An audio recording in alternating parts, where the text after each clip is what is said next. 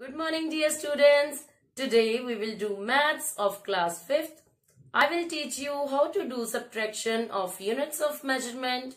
For that, let's take an example from our daily life. Sukhman and Arpan's mother wants to attend a function. For that, she wants to get a suit stitched for her. She needs 5 meters of fabric to get her suit stitched. So she goes to the market to buy the cloth. Now the shopkeeper measures the cloth with a meter rod.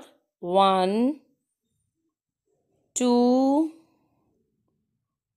3, 4 and 5 meters.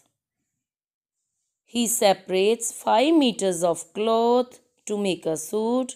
Now out of this, 1, 2 and a half, that means 2 meters and 50 centimeters cloth is cut to make a shirt. Dear students, when we cut 2 meters and 50 centimeters of cloth out of 5 meters of cloth, with how much cloth are we left with? 1, 2 and a half. Means we are left with 2 meters and 50 centimeters of cloth. Now we will solve this sum in a mathematical way. We will write meters under meters and centimeters under centimeters. After subtracting 2 meters 50 centimeters from 5 meters, we get 2 meters and 50 centimeters. Dear students, here we have 4 liters of milk with us. We have 8 packets of milk, each packet containing 500 milliliters of milk. Dear students, out of this 4 liters of milk, when we use 500 milliliter of milk to make tea, we are left with how much milk? Yes, we are left with 1, 2, 3 and a half liters, means 3 liters and 500 milliliters of milk. Dear students, in mathematical pattern, we will solve this sum like this. We will write liters under liters and milliliters under milliliters.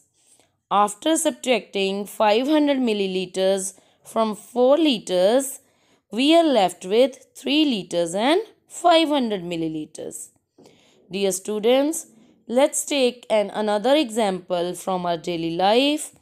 Sukhman and Arpan's mother went to market to buy some vegetables. She bought some potatoes and some peas. When both of these vegetables, means potatoes and peas, were weighed together, their weight was 2 kilograms and 804 grams. Now, when the peas were weighed separately, their weight was 500 grams. And the weight of potatoes was 2 kilograms and 304 grams.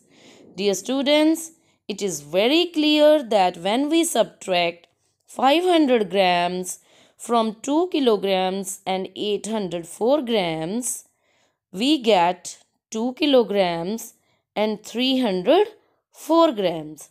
Dear students, now we will solve this in a mathematical way. Dear students, we will write kilograms under kilograms and grams under grams.